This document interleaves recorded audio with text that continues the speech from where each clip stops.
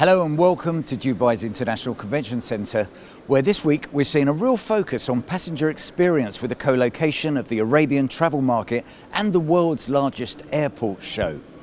Now, airports have often been seen as the bottleneck in a smooth passenger experience. The introduction of the smart kiosks, for example, made a great difference, but you still get the frustration as people drop their passports or they fumble around with their ID cards. But now, Dubai's Emaratech has changed all that with the introduction of this smart corridor. Passengers can just walk through smoothly. And unlike traditional smart gates, there's no queuing. You simply walk through, look at the camera while on the move, and come out the other end. It's as simple as that. The system is on test at Dubai Airport's Terminal 3.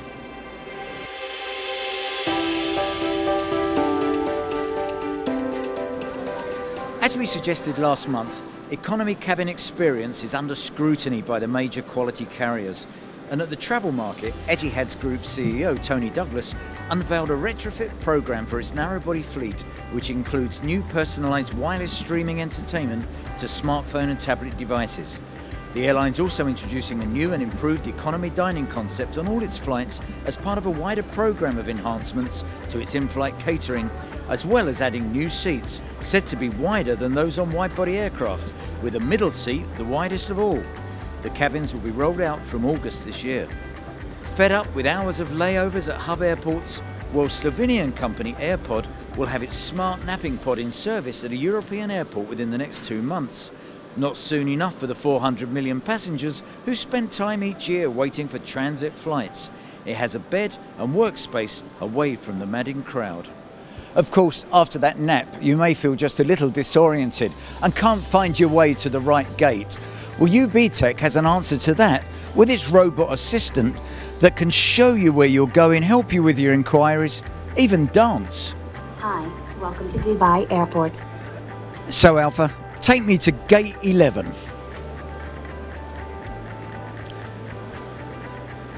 Aircraft also need guidance, and technological innovation will aid the continued transformation of the sector.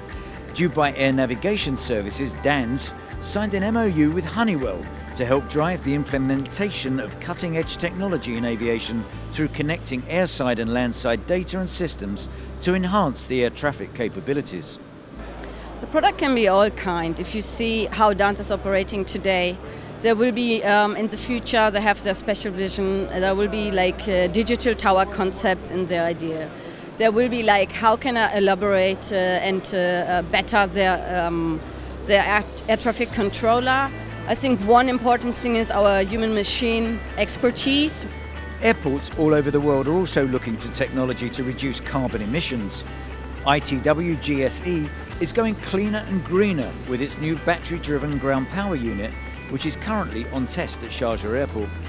The 7400 eGPU reduces CO2 emissions by 90% and NOx emissions by 95%. And solving the problem facing airports when peak loads go close to the power grid's maximum capacity. The eGPU can recharge during quiet periods, and it reduces noise levels as well as saving on operating costs. This is the model of the new fast baggage car, set to maximise operational uptime and improve baggage handler safety. Channeled to reduce baggage drag and move moisture away, the fast cart is lighter, so reduces fuel use and can come in customised colour options with room for advertising space for additional revenues. There's bright ideas all over the show, but none more so than at CU Fosco's stand, where the UK company's FL810 apron lights were making their first public showing. Just a pair of these twin module lamps can illuminate a whole A380 stand. They save on energy consumption, weigh less than existing models, and you know, even in the harsh environment of the Middle East, they have a lifespan of 50,000 hours. That's 13 years to you and me. I can tell you 160,000 lumens is incredibly bright. Now listen, if you want to know more about what's happening around the airport world, go to our website at wearefin.com. But for us here in Dubai, that's time out.